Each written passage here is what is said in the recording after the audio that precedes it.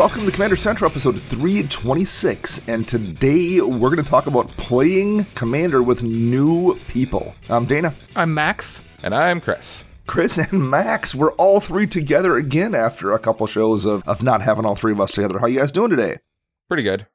It's Friday. I'm happy. It is. And we've got a little party tomorrow that Max and I are going to, his father's retirement party. Yes, finally. So that'll soak up most of your Saturday at least. Yeah, and I have a wedding this afternoon, so I'm kind of booked all weekend. Nice. How about you, Chris? Any exciting weekend plans? No, not really.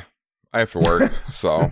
I suppose with our shop owners are kind of out of on maternity and paternity leave, so you're picking up extra responsibility there. Well, not only that, but two of my employees have COVID, so I'm like, oh no. Oh no. So like, well, what a perfect combination. Yeah, like tonight I have to work because literally there's only one other person that's working, and I'm like, well, I guess my day off, I'm coming in anyways, whatever. On a Friday night, that'll be fun with two people. Right. We'll see how it goes. At least there's no like tournaments or anything this weekend. Yes, that is a big positive. Or a pre-release or whatever, yeah. I have ran pre-releases with just two people before. It sucks horribly, but it can be done. I would imagine, yeah. Well, before we get into talking about any of this stuff, I'm going to ask, anyone actually get to play any games this week, or are we just all too busy to actually play Commander? Too busy.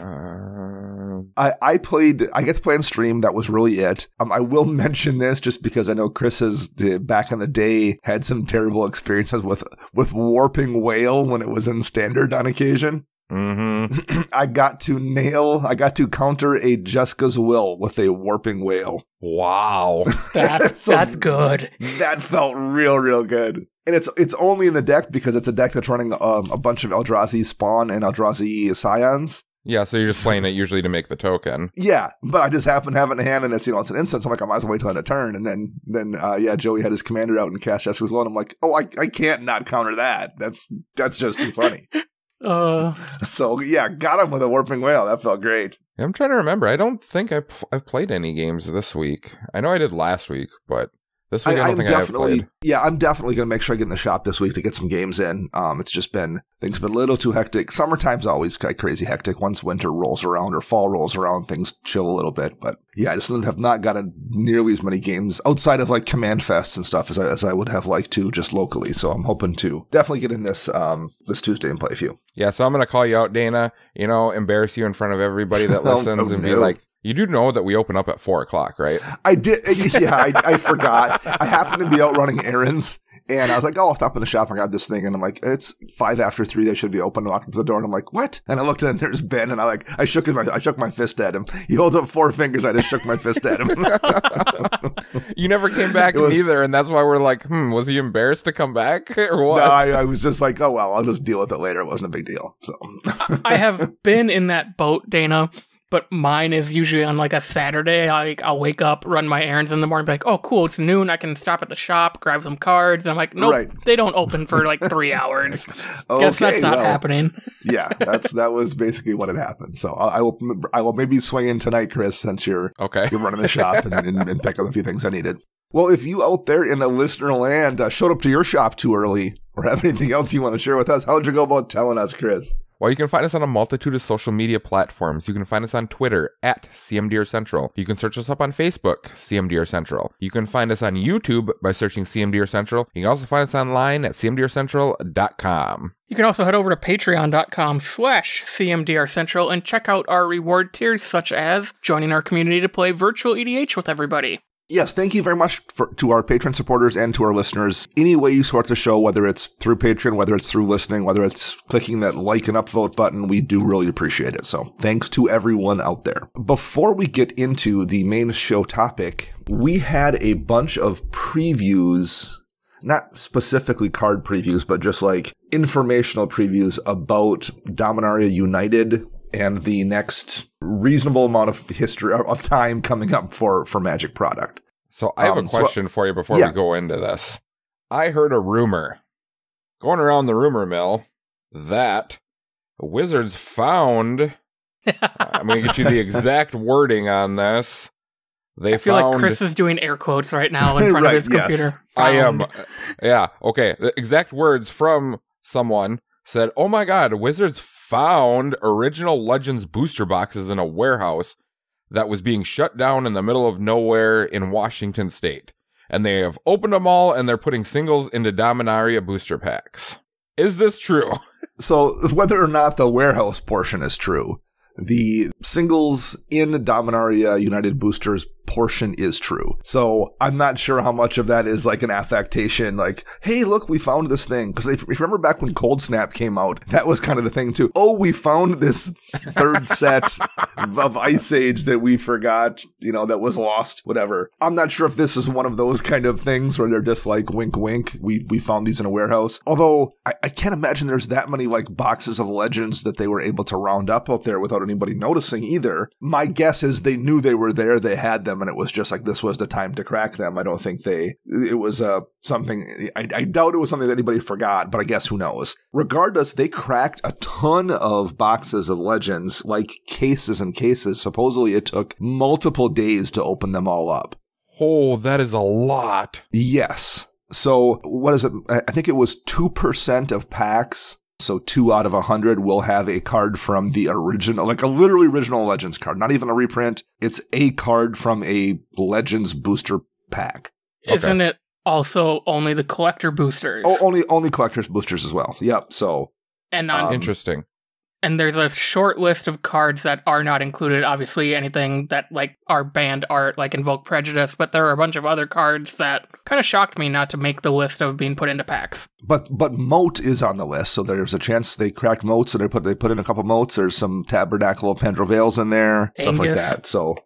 Yeah, there's legit big money cards that they've put in packs. Now, a bit of editorializing. Don't go buy collector's boosters packs for the hope that you crack a Moat. That's just not going to happen. But if you are someone who already buys collector boosters packs, maybe you'll get a nice little treat. So there's a good chance it'll be like a Cobalt of Carekeep or something versus an actual Tabernacle. But it's a cool thing. I like when they do stuff like that, even if like I never see one. Whether it was like the God packs back in Theros that had, all 15 gods or whatever it was. That kind of stuff is fun, and I appreciate when they do that. So that's the first thing. The second thing is kind of adjacent to that. The box topper that will come with Dominaria United boxes are updated versions of the legendary creatures from Legends. So like you had Ramirez de Petro was one of the first legendary creatures from that set. He's a, 6 mana 4/3 with first strike. So a pretty bad creature.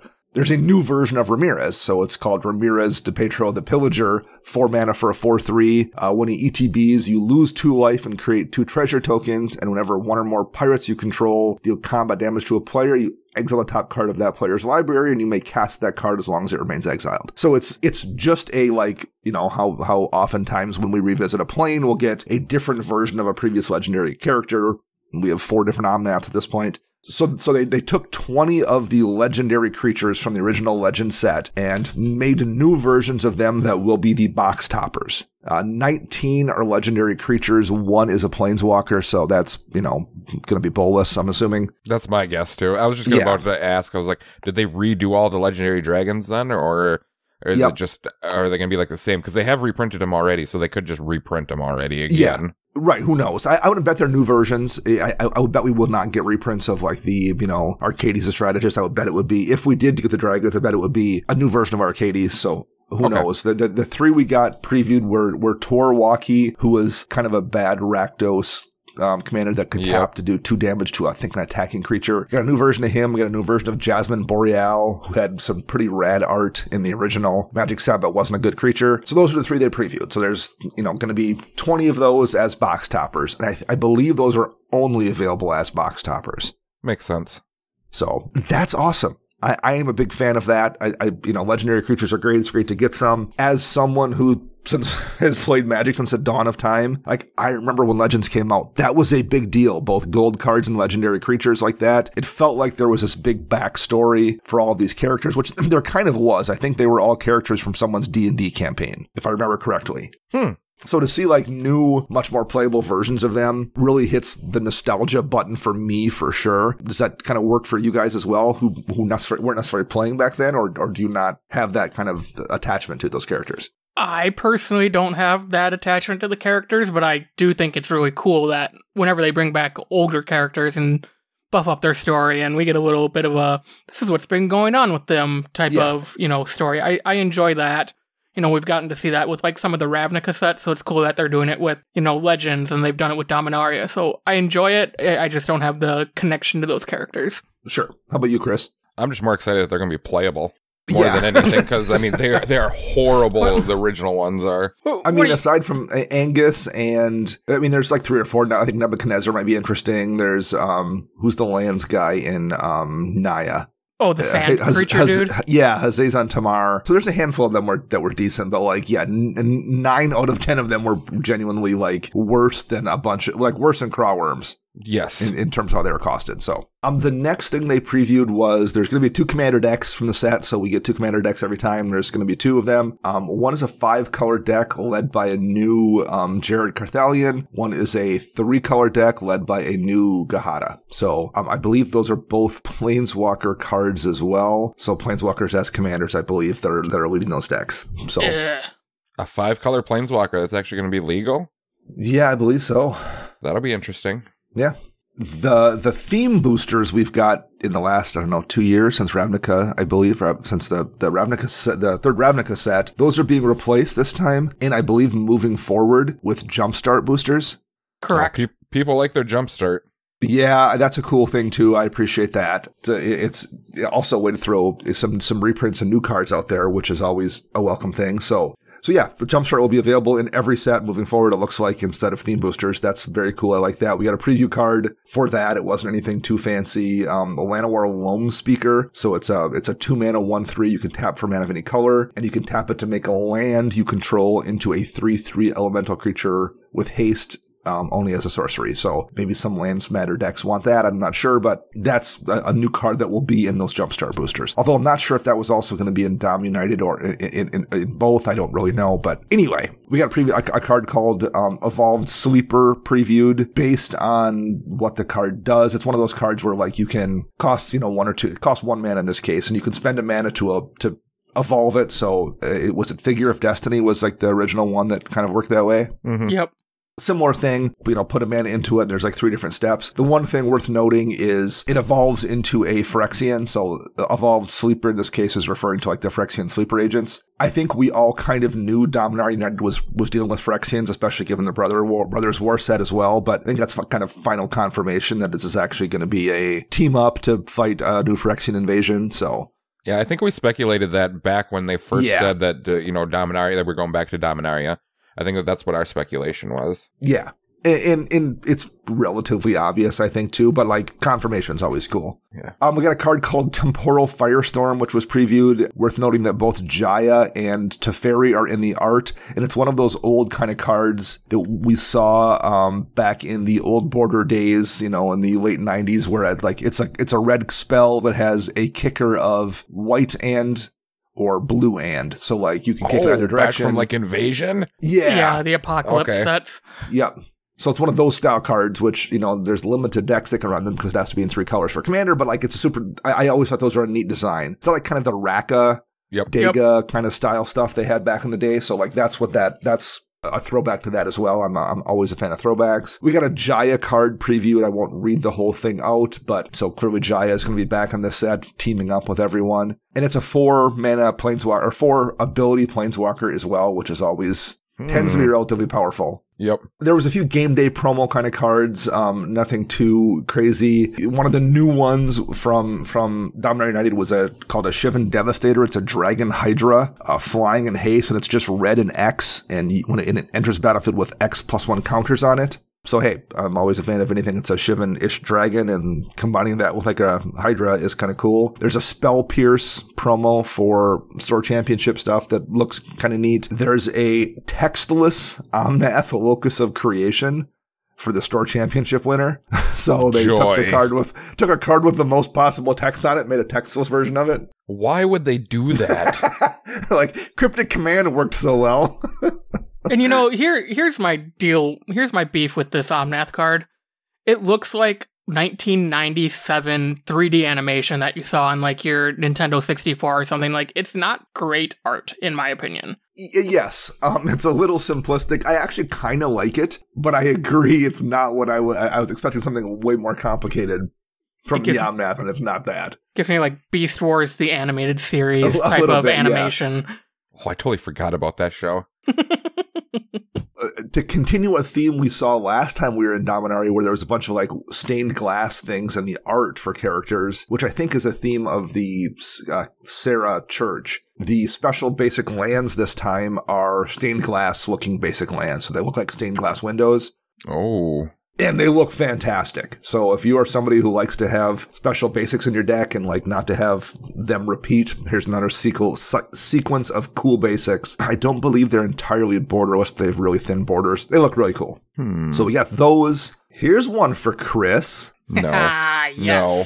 I've been waiting for this one. For the upcoming Magic 30 event, and I think this is just at one of the events, but I guess I'm not positive. It's a foil, old border, new art Sarah Angel. How do you get an old border new art? I gotta look this one up. It looks no super cool. And it says like 1993 in the corner, and it has like the starburst thing at the bottom, like the old border, the old style foils. Looks really cool. So that's one of the Magic 30 promos. There's also a Ball Lightning, which I think is using an art we've seen before. That's the Ball Lightning art from the Fire and Lightning Premium deck. Well, there we go. And that says 1994, has a 1994 stamp on it. And the 1995 stamp one is a Finned Horn Elves. And that's only going to be in German, even if you live in the States. So I believe, if I understood that correctly, from every single year, from the beginning all the way up, there's like a special one of these cards that's printed in an old border foil with a date on it from when it was first printed, and some of them will be in non-English only. So like the Finnhorn Elves is the promo from 1995. That will be only in German, so we could, conceivably get a Chain Lightning that's only in, Dutch or something. Who knows? There's definitely, they said, a Japanese one. There's definitely a Chinese one, I believe. So that's a weird special promo thing as well. And if there's a particular card that like you are a super fan of, then you have a chance to get it. Like Chris can get this cool Sarah Angel. yeah, it does look pretty good. I really hope they troll everybody and Colossal Dreadmaw gets one of like the 2019 cards or something. That would be pretty great. The last thing they mentioned was the upcoming 2022 through 2023 preview schedule. So they released it with a bunch of kind of blanks on it. So Dominaria United, we obviously know, is September 9th. Brothers War is November 18th. I guess they didn't officially confirm this, but one of the things we had wondered was we'd assumed Brothers War would be like a set in the past. And I guess I didn't say it wasn't, but it's definitely tied in with Dominaria United in some way, shape, or form, because the Q1 2023 set is codenamed Lacrosse. We don't know the real name of it yet, but that's also part of Dom United and Brothers War. And there's a set from Q2 2023 that's codenamed Marathon. We don't have the name for it yet. That's tied in as well. And then there's something coming out shortly thereafter that. That's the Marathon Epilogue that's going to like wrap all four of these sets up. So it isn't a traditional block.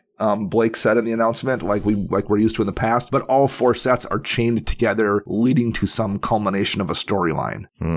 I hope we get like a Flashpoint thing where just everything resets and we can get new characters. I mean, my guess is the Marathon Epilogue is going to be the Commander decks. We've been getting those in Q2 anyway. Yeah. Shortly thereafter, a set. They're usually tied into whatever that fourth set is. So I'm going to guess like Marathon is going to be the storyline, and then the Commander decks will be whatever the wrap-up is for this Phyrexian Invasion storyline. There's also a Q3 set called Netball, codenamed, and a Q4 set that's called Off-Roading. August 18th, they are going to tell us what the names of those officially are. So in, roughly a month, 4-ish weeks for the Thursday announcement, we'll get what those sets are called, all of them, including Netball and Off-Roading. So that will probably clear things up a little bit, but I don't know how much that really matters. So at least Netball and Off-Roading will not be part of this larger storyline, so it could be anything. I wonder if we are going back to Mirrodin then, if they're doing this big of a block thing. Could well be, sure. Yeah, Lacrosse or Marathon could easily be something tied with Mirrodin as part of that storyline. Yeah, back to Ravnica. Back to Ravnica. Why not back. I mean, well, Ravnica actually does really well, but I mean, you saw what happened when we went back to Innistrad again. Not a lot of people like those sets, so... All right, so we've gone over all that. That was a lot of news. Let's jump into talking about the main show, though, here. This was suggested to us by TV Boy in our Slack, and I had read this Reddit post initially and just skimmed past it, but he brought it up and thought it was a good thing to talk about, and I do kind of agree, and then Chris had some thoughts as well. So I will read the breakdown, basically, of the Reddit post. The original poster was a 22-year-old woman who traditionally played 60-card formats regularly at her LGS for at least a year and had made friends with people there that played in those 60-card tournaments who she said were very friendly and outgoing. Recently, she had gotten into Commander and decided to go to the LGS's Commander Night, which was a day of the week she'd never normally went to the LGS. She got there about 10 minutes before the advertised start time, but said there was already 2 full pods deep into their games, one of which included the shop owner who was the only one working that night. She said she didn't recognize any of the players there from the nights she normally played, so she decided to sit down at one of the pods to watch. She tried to strike up some small talk with people and said that all of the players there, except the shop owner, basically refused to look at her or acknowledge she existed, and the shop owner would only do so when she asked a question about the store or the event calendar, but he also kind of ignored her. To be clear, the OP says they didn't excuse her or ask her to talk to them after the game. They just ignored her completely like she was a ghost. They also talked among themselves the whole time, so it wasn't like they were just silent. She wound up leaving the store after a decent amount of time without having gotten to play a game and said it was really awkward and made her wonder if she had done something wrong and made her have serious second thoughts about going back to try to play again. And the thing that had bothered TV Boy about this was so many people in the comments told her to just brush this off as normal nerds being nerd stuff, and many commenters used the fact that she was a woman as an excuse for these players' behavior. So anyway, that's kind of the jumping off point for this, because that sucks. Whether you're a woman trying to like play in a space like that, which is intimidating as hell, to be honest. If I can't imagine, like, our shop is probably better than a lot of them in terms of female representation. And even that means we have like on the best of nights, 1 out of 10 people is a woman in there. So like in the best of circumstances, our shop that's better than most, and that's still probably kind of tricky to walk into. And it's definitely tricky when everyone's intentionally being ignored or feels like they're ignoring you. I don't want to like assume too much about anybody there because I wasn't there. This is like a third-hand account or whatever. But that kind of thing happens. Like it absolutely does. And it's both not nice to the player and not good for the format in general. And I want to kind of talk about this a little bit because, Chris, you are someone who works there. Correct. And unlike this shop, you guys, while you do play games on occasion, you guys always have somebody, if not multiple somebodies, working behind the counter trying to do matchmaking. Yes. So how do you guys handle stuff like that on Commander Night when new players come in that don't know anybody and are looking for pods? So the first thing that we do, this has actually happened quite a bit regularly the last couple weeks, including this week. What we do is when new players come in, we usually immediately flag down a certain select group of people because we know who they are personally, know how they are, like everything about them, how they're going to be and everything. And then we set them up in a pod with them. For instance, this week we had 2 gentlemen who came in, had just bought new precons and they wanted to play. So we flagged down a friend of the show, Kyle, and we asked him, we said, we have precons in the back that are already sleeved up. Would you want to play a game with them? And he's like, sure, what precons you got? So we pulled out a precon and let them play. And they actually played the entire night. So it wasn't even like he only played one game and jumped into, no, it was the entire night type of thing. So that's what we try to do is to find, someone who we can trust to play with the new person who's not going to go, OP, spike a pod, something dumb like some players do, or just ignore them in general. That's usually how we start. If we can't, then we have to go around the point of either seeing what kind of pods are open, who we can look at and be like, okay, this should be an okay pod for them to play in, or we'll just take our own time and sit down with them and play. So first, yeah, and we actually, Max and I had a drink with Kyle last weekend and talked about this show topic. So this would have been before Tuesday's EDH night. Yep. We talked that we were going to do this, and Kyle's like, yeah, a lot of times Chris will grab me and put me in a pod with new players, which then 2 days later you did again. Well, it's easy. So like, if you would have been there, Dana, I would have contacted you too. Sure, to do it. You've definitely grabbed me before for that kind of thing as well. So from a store point of view, honestly, I think more stores need to be paying attention to that. You just need to be a little bit proactive when you see somebody come in that looks like they're looking for a game and don't know what they're doing. In this case, they straight up, it was obvious because they had just bought precons, but like people, you can get a feel for it. You guys do a fantastic job of that. I think that's something that's kind of incumbent upon stores to keep an eye on a little bit, is just to do that work. And in this case, the store owner was there and didn't do it. That's a problem. But you've just you also have made business, then those guys are going to come back. Yes.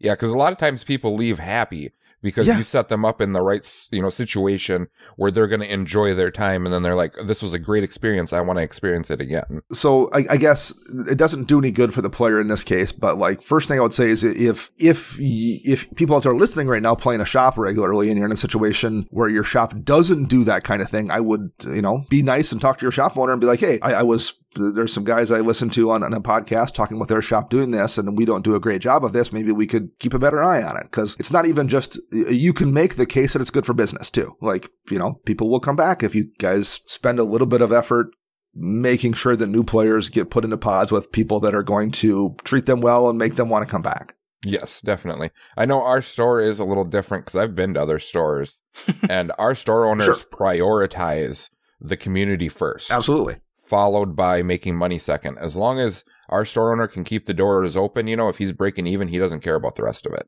And it probably helps that like it's a family business in that it's him and his wife too. That like adds a sense of community to it that maybe isn't present in a lot of places. But yeah, definitely there's something shop owners need to pay attention to. The next one, from the player standpoint, if you are there, try to be a bit of an ambassador too. And like those guys noticed she was standing there. Like, come on, they did. And because we've all had that happen before, where you see that person, you're like, hey, but we try to be like a little more inviting and say you're looking for a game, whatever. Or maybe you need to be even more proactive than that as an ambassador of Commander and be like, we're buried in a pod right now and it's going to be an hour, but hey, those two guys over there are really nice to play with. Why don't you go see if they want to play a game? Or even stand up and say, hey guys, just give me 30 seconds and walk over and say, hey, do you guys mind if, like, that's not for everyone. If you're not super outgoing, maybe you don't want to do that. But like, if you're comfortable, maybe try to take that next step and like I said, be an ambassador for the format and try to get people into pods like that. Yeah, like when I read that whole story and everything, I actually got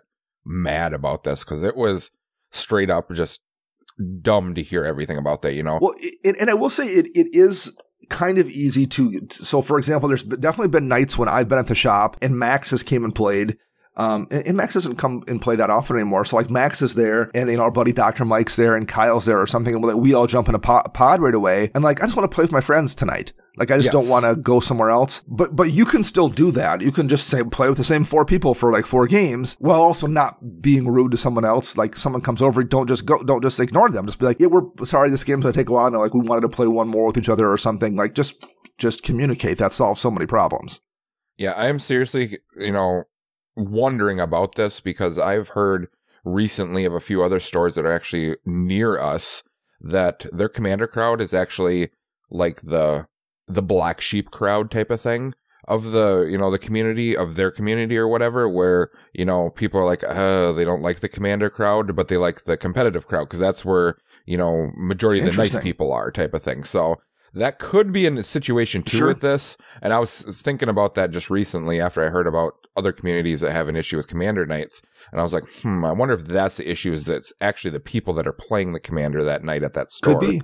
And it wasn't, directed towards her. It's just that they're just not nice people to begin with. It could be. Because like in our case, when we've got 40 to 50 people playing on a Commander night, it's tough for that to not feel communal. When there's that many people in the room and like that much activity, like it just naturally kind of makes people talkative and like it kind of, whereas if it's just the same 4 or 6 dudes sitting in a quiet room playing with each other every single week, I can see how that could be a little bit insular. Yes.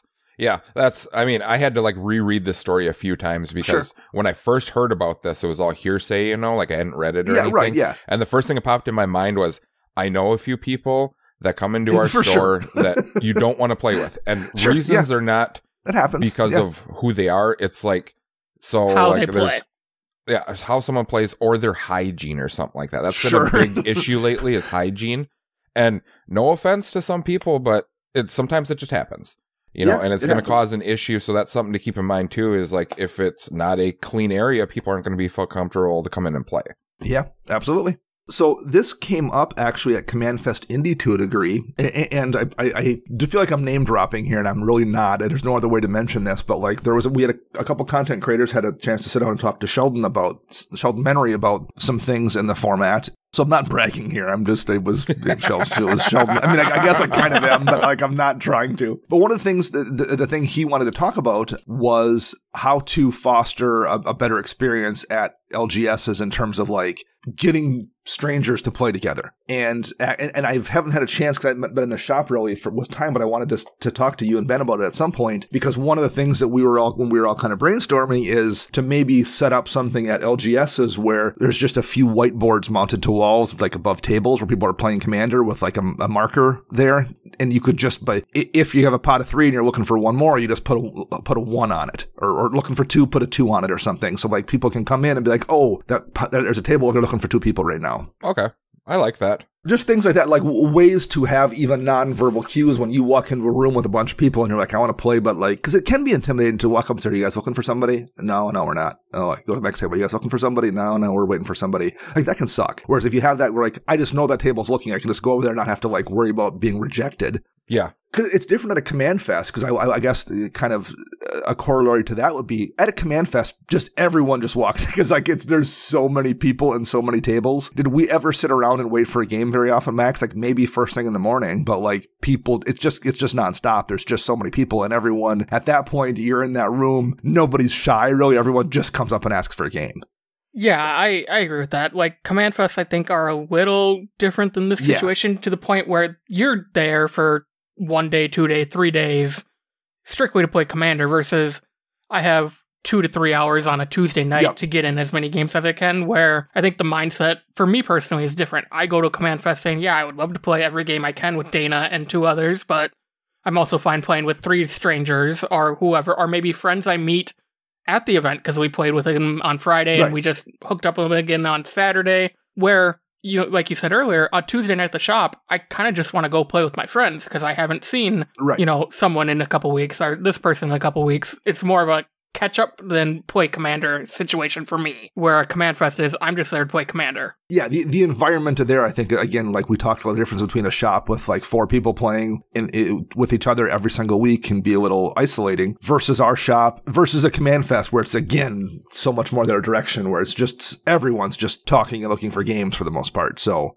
finding that middle ground, I think, where at your LGS, we can be more welcoming to people, so we don't have situations like this, I think is just good for everybody long term.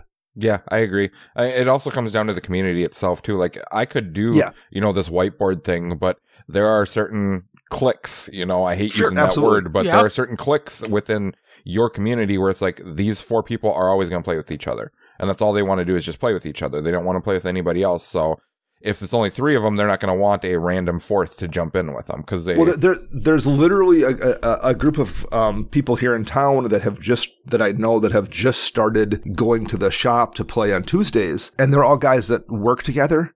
Okay. And they want to play together. So like I'm in their text chain because I used to play with them at someone's house on occasion. But like they've been doing that, like, you know, who's going to play tonight? Okay, we've got 4, we have 8, we have 12, however many guys are going in. But they've been keeping track of that because like they want to play with each other. They're all friends from work. They want to talk trash to one another the entire time. So they've been like, that's an intentional thing on their part. And like I get that. And if they are there at 5 o'clock and they're waiting for that 3rd person or the 4th person to show up at 5:15, and you come up and ask to play, they're probably going to say, "Oh, we're waiting for somebody." And it's nothing personal. It's just like they all want to play with the people that they see at work during the day and have been like hyping up their deck and want to be able to beat their friends with. So like that situation isn't personal. And it's not them being jerks. They just want to play with one another. And I mean, I get that. Yeah.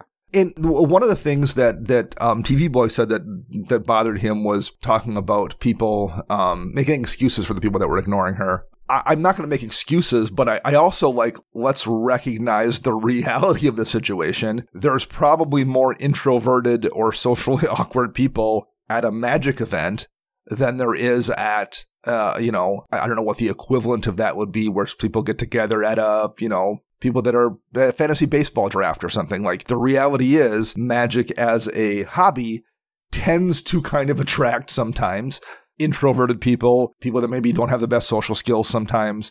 Like, that's demographically, Magic has more than the average amount of those kind of people.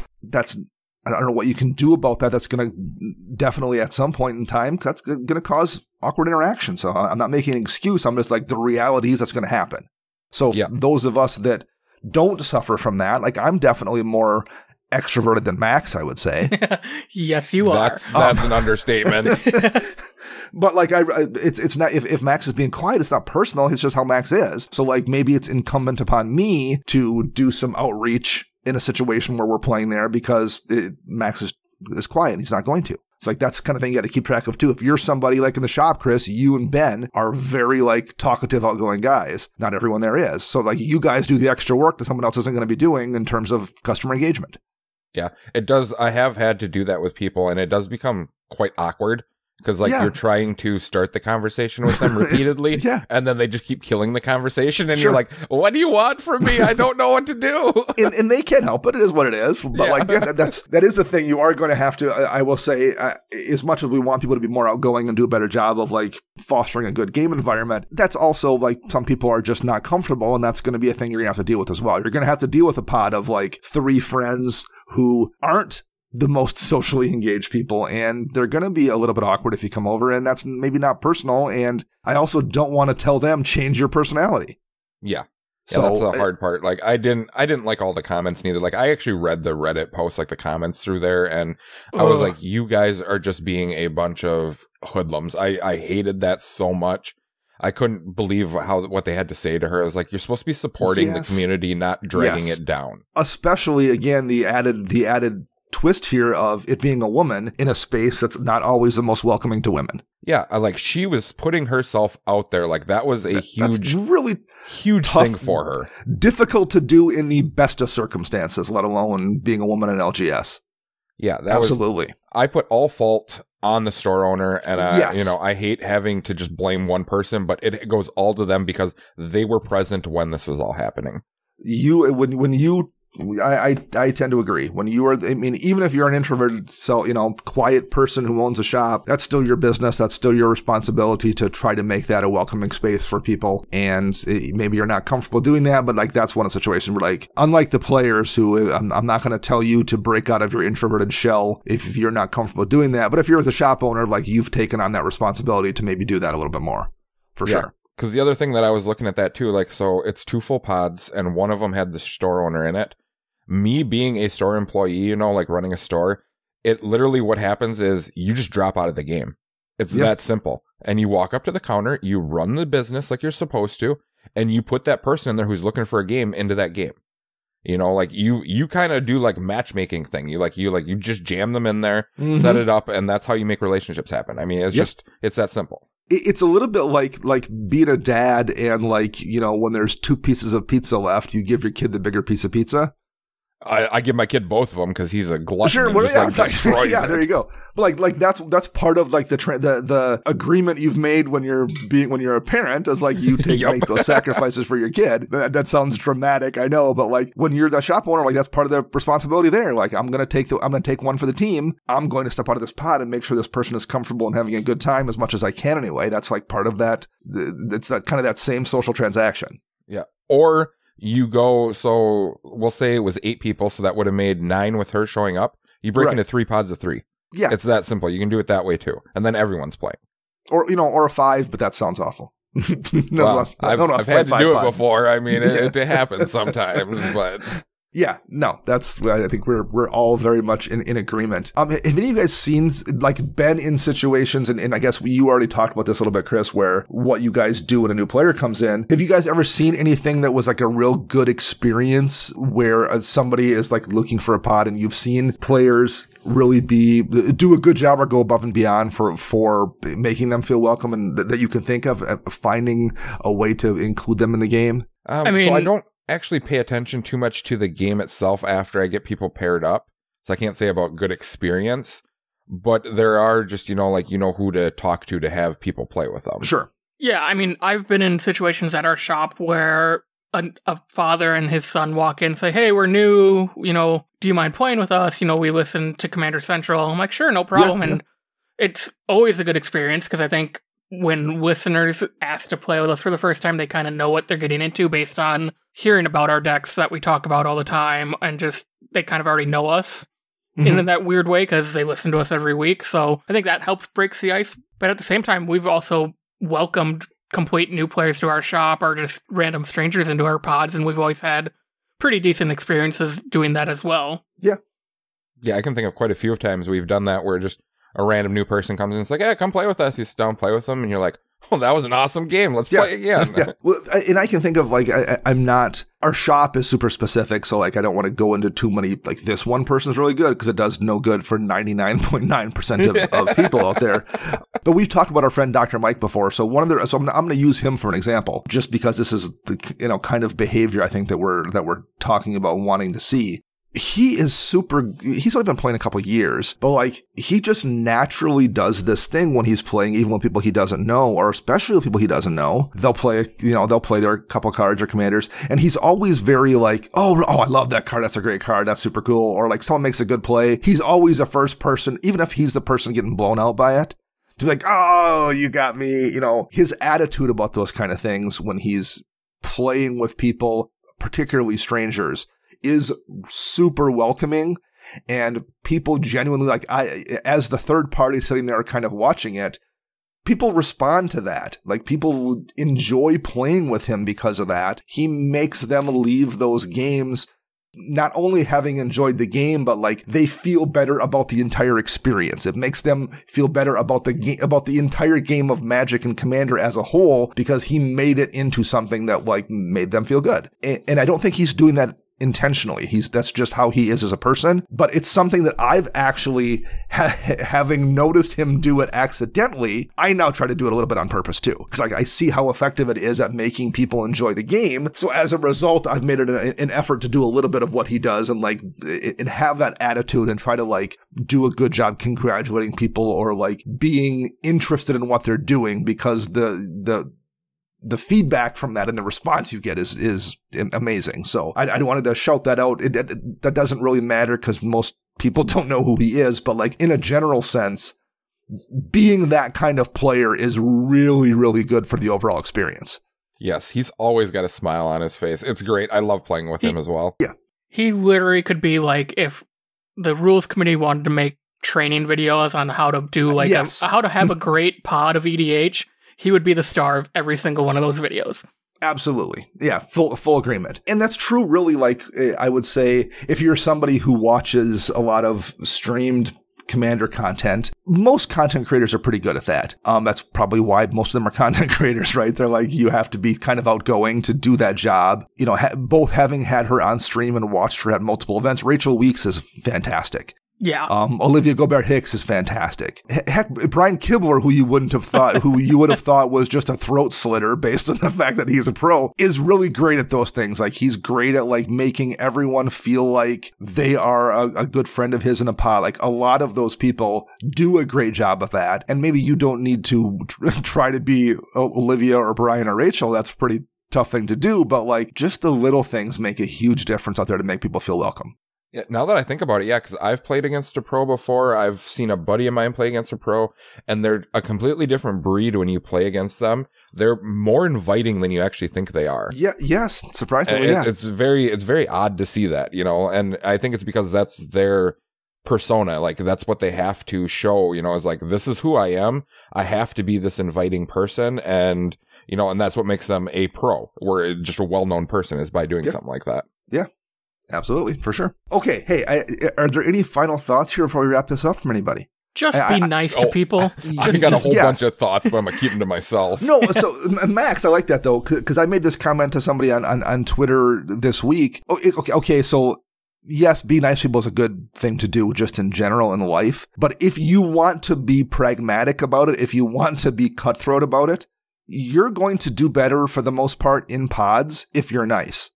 So like, even if all you care about is the percentages, you're going to get attacked less if you're nice to people. That's, I think, also something that I think is true.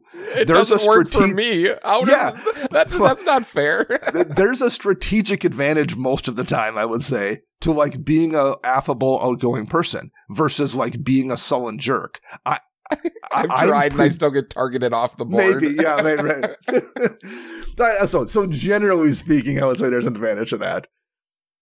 So, yeah, no, that's a good point. But you're just usually in life going to get further being nice to people than you are not. And that's not always easy to do. I absolutely am guilty on Twitter on occasion of telling someone to get effed, and that's probably not the best behavior on my part either. So we all could do better, I guess is what I'm saying. you could be playing in a game, and this is a big thing that I think people need to go back to their roots and stuff like that. Mm-hmm. And I've been guilty of it, and I've had to do it personally, where you get frustrated and you say something.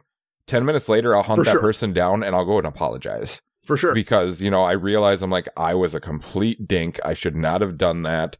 And this person deserves an apology. So I'll go and apologize. And that actually builds a relationship with that person, because they're like, okay, he was big enough to come over and apologize because he knew that he was wrong. And then, you guys start a good conversation. And, there's a couple of people that, I talk to regularly now after having to do something like that. So, I mean, that's something. Good point. Don't ever be afraid to go and apologize if something went wrong or whatever else. Yeah, no, that's a real good point. All right. I think that is going to wrap up Commander Central episode 326. I'm Dana. You can find me on Twitter at Dana Roach. You can find Max at CMDRCentral_Max, and you can find Chris at YSquishy1. Our show is edited by Rafael Garcia, and you can find them on the Twitter birds at Ursa Bearwalker. Our podcast theme is Retro Future Dirty by Kevin MacLeod, licensed via Creative Commons, and we'll be back next Thursday with a deck tech, followed by a new show the following Monday. Until then, I'm Dana. I'm Max. And I'm Chris.